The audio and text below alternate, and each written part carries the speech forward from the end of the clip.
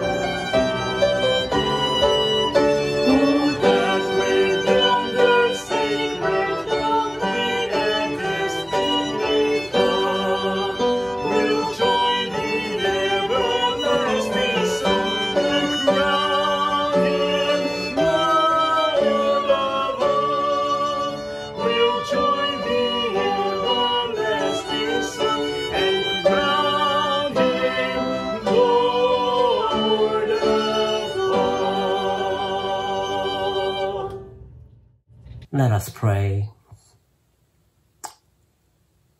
O God, who is a father to the fatherless, a mother to the motherless, and a friend to the friendless, we come seeking fellowship with your power and presence.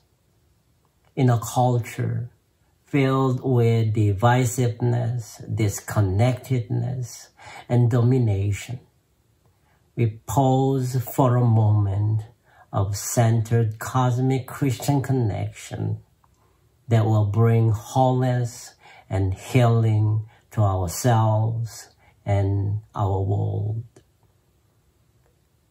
We take time right now to worship you, to adore you, to magnify you, and to praise your holy name. In the words of the psalmist, we'll lift up our eyes upon the hills. From whence comes our help. Our help comes from the Lord. O God, liberate us from the domination of individual and institutional violence. Liberate us for the ministry of deliverance to the captives, within and without.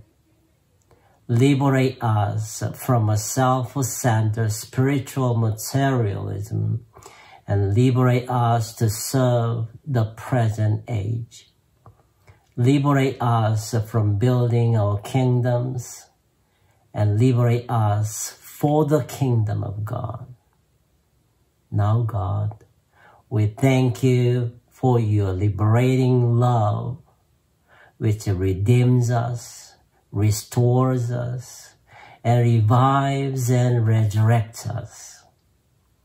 We thank you for the gift of love you gave us in Jesus Christ. We thank you that it's because of your divine liberating love that we are able to serve, to stand, and have this moment of prayer strengthened for the journey of the day. Amen. Our scripture today is from Luke chapter 13, verses 31 to 35. At that time, some Pharisees said to him, "Get away from here if you want to live.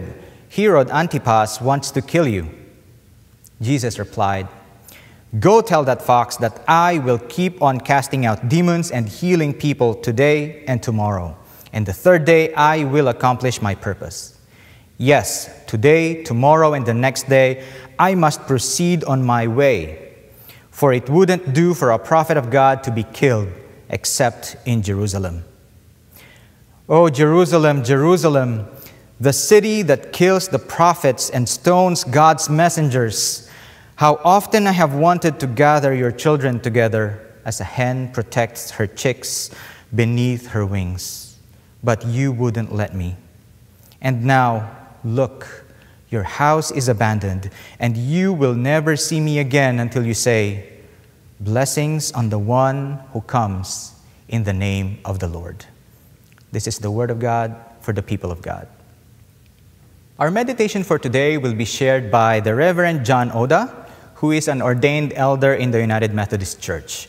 He is also the director of the Asian American Language Ministry Plan, one of the 6 ethnic plans in the United Methodist Church, and it is housed at General Board of Global Ministries. Reverend Oda is a 3rd-generation Japanese American. His grandparents immigrated to the United States from Japan in the 1920s. During World War II, all of Reverend Oda's relatives were illegally incarcerated by the U.S. government in concentration camps, simply because of their ethnic heritage. This racist experience continues to inspire Reverend Oda to strive for justice and equality for all communities that might not have a voice or an advocate at the table. Good morning, everyone. It is great to be here with you all to celebrate Asian American Pacific Islander Heritage Month. And I first want to thank Mighty for inviting me to preach this morning. A little bit about me. My name is John Oda. I direct the Asian American Language Ministry Plan of the United Methodist Church. It's housed at the General Board of Global Ministries in Atlanta, funded by the General Conference. And we're one of 6 ethnic plans in the United Methodist Church. AALM itself works with 12 different what we call sub-ethnic Asian caucuses in the church. And I'm not going to name all of them, but there are three emerging groups that we are starting to work with. The Karenni, the Nepalese, and the Mongolian fellowships we're hoping to start supporting. Lastly, I'll say that I'm an ordained elder in the Cal Nevada Annual Conference. So it's great to be with you all. Let's open with a word of prayer. Gracious and loving God, we give you thanks for gathering us in this beautiful Sunday morning, and we ask that you be with us and help us to listen and open our hearts and to nudge us and to guide us and to lead us and even to challenge us in our ministries and our walk with you. We pray all of this in the name of Jesus. Amen. All right, let's dive right into the scripture passage. So this passage is really weird. It's really weird. It's the first time in the Bible where Jesus describes himself as a mother hen, as a mother hen. And this used to really cause me to wonder why he did this. You know, so I've taken time actually over the last year to really delve into this passage. And for me now, this passage really helps me deal with racism. It is one of the passages I go back to again and again and again. And it gives me guidance. It gives me inspiration. It gives me comfort when I'm dealing with issues like racism in this world. But it's interesting that Jesus describes himself as a mother hen. I mean, why didn't he say, you know, I am like the eagle, the bold eagle, the fierce eagle. The eagle is such a powerful image that the United States actually has it as its national emblem. It's on the Great Seal, it's on the presidential flag, it's on all our dollar bills. It is a very powerful image, and Jesus didn't use it. It's found in the Bible 32 times. And in Exodus, it says, 19:4 says, you yourself have seen what I did to the Egyptians and how I bore you on eagle's wings and brought you to myself. It's a powerful image, and yet Jesus did not use this image at all. And I also wonder why Jesus didn't use the image of a powerful leopard.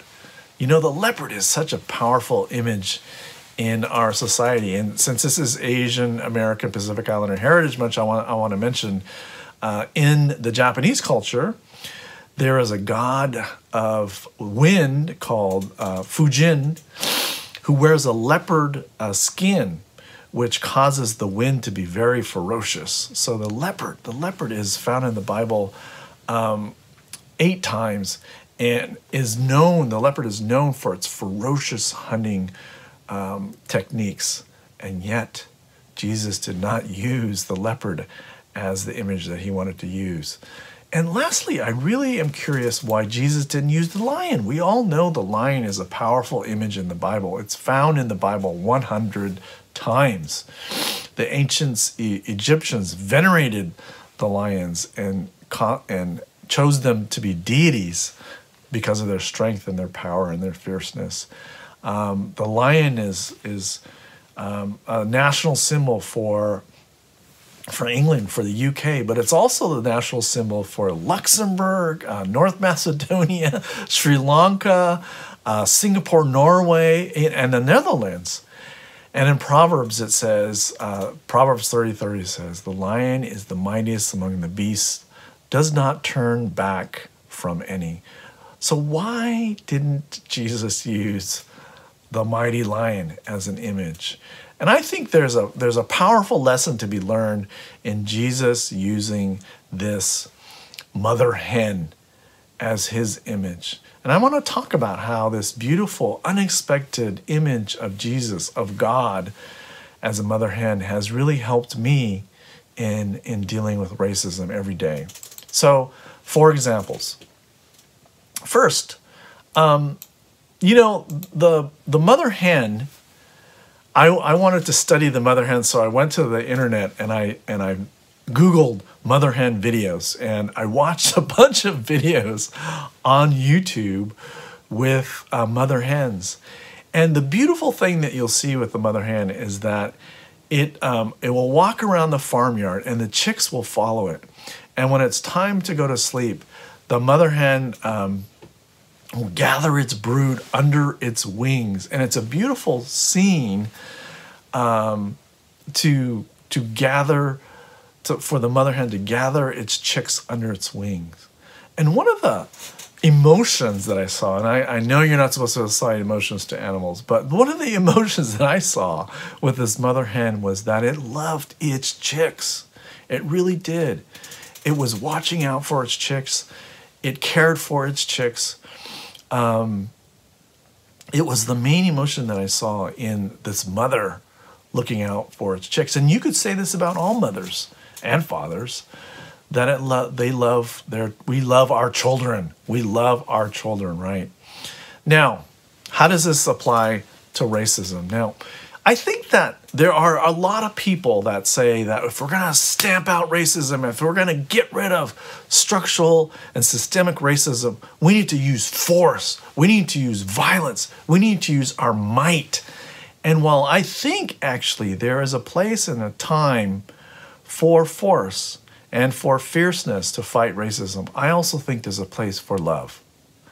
And if we are going to stamp out racism, it really does have to happen at a personal level. It has to happen at one person at a time. And how do you change a person's heart and mind and attitude about racism?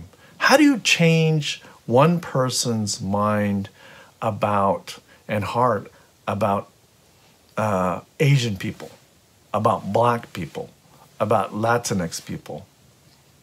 How do you do that? You do that by having a relationship with them, by being in relationship with them. I think of racism as a darkness, that comes up from people's fears deep inside themselves that they didn't even know sometimes that they have. It's a darkness that dwells in us that is coming from a place of fear. Now, while I don't think that, and I'm not so naive to think that love is a panacea, but I do think this image of a mother hen, a loving mother hen, just might be able to change the world. Dr. Martin Luther King said, "Darkness cannot drive out darkness. Only light can do that. Hate cannot drive out hate. Only love can do that." Sorry, darkness cannot drive out darkness. Only light can do that. Hate cannot drive out hate. Only love can do that. Only love can drive out hate. Now, the second reason why I love this passage where Jesus uses the image of a mother hen, why I love it and use it often to deal with racism, is that, while we want sometimes God to be fierce and powerful like a lion, what the mother hen does, as I said before, is it gathers its brood together and keeps the chicks safe and protected, keeps them safe and protected. And I think we all want to be safe and protected, don't we? We all want to feel like there is a safe place for us to go. There's been a precipitous rise in Asian American violence since March 2020. It's documented. It's well documented, and of course, there's been really horrific videos of Asian Americans being attacked across the country. In most major cities, the increase in violence against Asian Americans has been about 150%. But in New York alone, the rise in hatred and violence against Asian Americans is 833%. 833%. Now, one of the silver linings of this anti-Asian violence, this increase in anti-Asian violence, has been the solidarity that I have felt from my Black and brown communities, brothers and sisters, and other communities of color, and amongst the Asian American community. Remember, Asia is comprised of 48 different countries, something like 220-something different languages, so we're very, very different. But since the pandemic and since the rise of this anti-Asian violence, one of the silver linings has been this coalescing, this building of solidarity, this wanting to protect one another and to keep each other safe and protected from racism, from violence. That's one of the silver linings. And this has been especially true when there was this rash of Asian American elderlies being attacked. I got so many different emails from people expressing their concern, expressing their outrage, and there was this really strong mobilization of Asian Americans across the country because of this. Last week, I received an email from an older couple that I've known in the church, and they wanted to write me because they wanted to comment on an article that I had written, but they also wanted to express their fear, their concern, their anxiety of going out just to go shopping. And they talked about how they're almost paranoid to go out because of this increasing violence against Asian American elderly. And instantly, when I read their email, and I read it a number of times, I instantly wanted to protect them. I wanted to keep them safe and protected. And I feel the same way about my parents. In Oakland, Chinatown, there's a group that has come together that are escorting Asian elderly to go shopping in Oakland, Chinatown, because there's been some attacks there. These are complete strangers that are volunteering to escort Asian American elderly because they want to keep those elderly folks safe and protected. And I look back to this image of the mother hen that wants to keep her chicks safe and protected, and I think this is exactly what God wants us, how God wants us to walk through this world, to feel safe and protected. Now, the third reason why this scripture passage is useful to me in dealing with racism is that I see that what Jesus wants to do is help us feel safe and protected, help us to feel like there's a shield against this evil called racism in this world. And the image of the mother hen is that it gathers its brood together, and it's a safe place. It's a safe place. When we deal with racism, especially as a person of color, because we deal with racism on a daily basis, it gets tiring. It wears us down, really. And we need to have a safe place to go. We need to have our brood, our community, our family, our tribe to go back and feel safe and protected. Shortly after the pandemic started, I was walking with some friends of mine past this Trader Joe's, and there was a big long line there.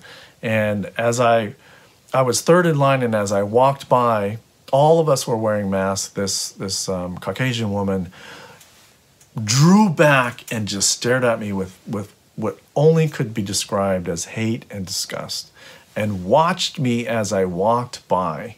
Now, my other two friends, who were white, were walking ahead of me, walked past this woman, and nothing happened. When she saw me, she drew back instantly with this look in her eyes. And it really, really disturbed me. It really made me upset. It really, although this wasn't violent, it left me wondering, well, could something like this happen in the future that might be violent, that might be more confrontational? And so what I did was I went home shortly thereafter, and I called and I emailed my tribe. I called and I reached out to people that I know I would feel safe and protected, and like my brood, where I can decompress, where I can process, where I can be myself and say, hey, this weird thing happened, not an hour ago. I want to talk to you about it. And I was able to do that, and I was able to get some reality check. Now, interestingly enough, during this pandemic, not only have the Black and brown community come together to support the Asian American community, but I've had a number of my white colleagues reach out to me and say, hey, John, I just want to check in how you're doing. Are you okay? You know, there's this increase in anti-Asian violence. I want to know how I can help, how I can support you. And when Caucasian folks have done that for me, have reached out to me, it is so heartwarming. I feel like my brood, my tribe has expanded to include this rich, diverse array of people, Black and brown and white allies. And that is so beautiful for me. Asian American Pacific Islander Heritage Month was proposed as a bill by Congressman Richard Horton back in the 70s. And the interesting thing about that was it was a staffer. It was Jeannie Ju who had the idea years before that and went to Richard Horton and said, hey, I got this idea for an Asian American month that we could celebrate. Actually, at that time, it was a week. We could celebrate and have pride in our Asian American culture. It was her idea, but it was Richard Horton who got the bill passed eventually. He was an ally to the Asian American community. And I think this passage reminds us that we have our brood and it could be expanded, you know, to include other people and to grow this place where we feel safe and protected. Now, lastly, I love that Jesus uses the image of the mother hen because it is so unexpected. It is so unexpected. We think that Jesus is going to say, hey, I am like the lion or the leopard or the bald eagle, mighty and fierce and on your side. But Jesus uses this image of a mother hen, and it is so unexpected. And this has helped me so much because it reminds me that God shows up in our lives in unexpected ways, often in unexpected ways. When I was a kid, I used to believe that God was only to be found on Sunday morning for the hour in the sanctuary. And of course, I quickly grew out of that and have come to really experience and believe that God shows up in our lives in unexpected ways. About 2-3 months ago, at the height of when these Asian Americans were being attacked, Asian American elders were being attacked, I went for a walk with my dogs along the beach, and here's a picture of it. And I have to tell you, I was disturbed. I was really torn up inside. I was really upset. And on that walk, I remember thinking, just churning, you know, my mind was churning, fear, anger. What can I do? How can I help? Are my parents going to be safe? All these things are going on. And I know I was walking around probably with my brow furrowed like this. And all of a sudden, in the middle of my churning, of my anxiety, of my fear, of my anger, I looked up and I saw this beautiful sunset happening right before my eyes. And at that moment, I stopped and I looked at it and I said, wow, that is beautiful. Now, this is how God shows up in our lives often in unexpected ways, just to tap us on the shoulder to say, hey, you know what? I know you're going through those health issues. I know you're going through those financial issues, those relationship challenges. But you know what? It's going to be okay. It's going to be all right, John. My prayer for you all is that God will show up in your lives, and perhaps in unexpected ways, and tap you on the shoulder and to let you know that, hey, it's going to be okay. It may not look great right now. It may look scary. It may look dark. It may look upsetting, but it's going to be all right. Just have faith and hold on. Blessings and peace, and it's such a wonderful honor to be able to be with you to celebrate Asian American Pacific Islander Heritage Month. Amen.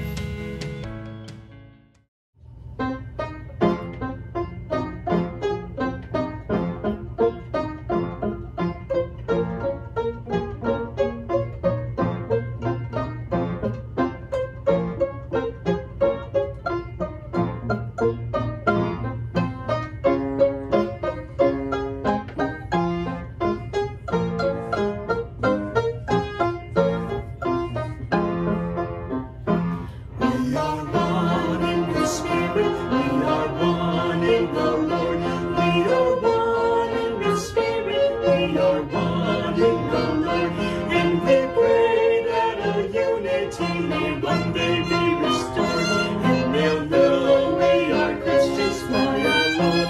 By your love, yes, they'll know we are Christians by your love. We will walk with each other, we will walk hand in hand. We will walk with each other, we will walk hand in hand. And together we'll spread the news that God is in our land. And they'll know we are Christians by our love. By our love, yes, they'll know we are Christians by our love. We will work with each other, we will work side by side. We will work with each other, we will work side by side. And we'll guard each one's dignity and set each one's pride. And they'll know we are Christians by our love. By our love, yes, they'll know we are Christians by our love. All praise to the Father from whom all things come, and all praise to Christ Jesus, He is only Son.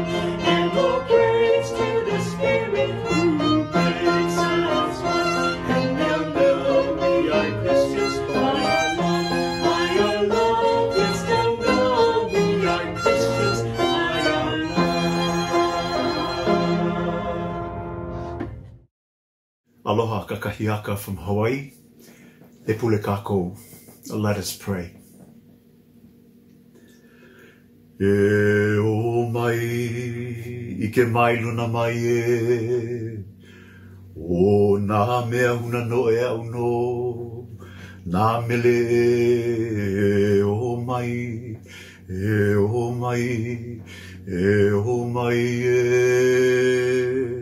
E o mai ka ike mai luna mai e.